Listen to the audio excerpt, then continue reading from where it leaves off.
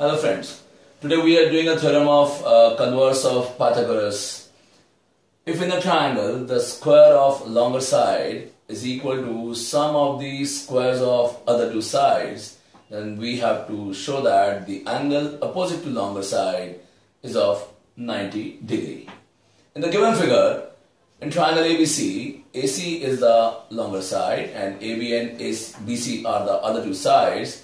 We have to prove that angle B is of 90 degree. We have to show that this angle is of 90 degree, and given that AC square is equal to AB square plus BC square.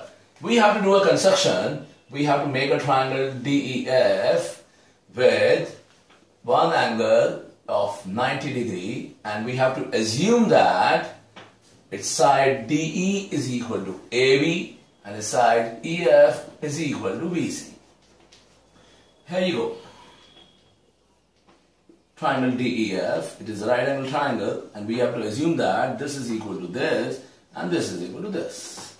So we come to the proof. Here, triangle ABC, in which we have given that AC square is equal to AB square plus BC square. Now we convert AB to D, it becomes D square, and we convert BC to EF, and in triangle DEF, as we know that angle E is 90 degree, we can use Pythagoras. Pythagoras says that in a right angle triangle, the square of hypotenuse is equal to sum of the squares of other two sides. So D square plus EF square becomes DF square. So now you can check AC is equal to DF.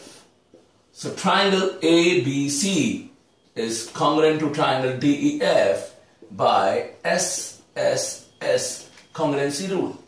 So with the help of CPCTC, corresponding parts of congruent triangles are congruent, we can say that angle B is equal to angle E. And we know that angle E is of 90 degree. So we can say angle B is also 90 degree.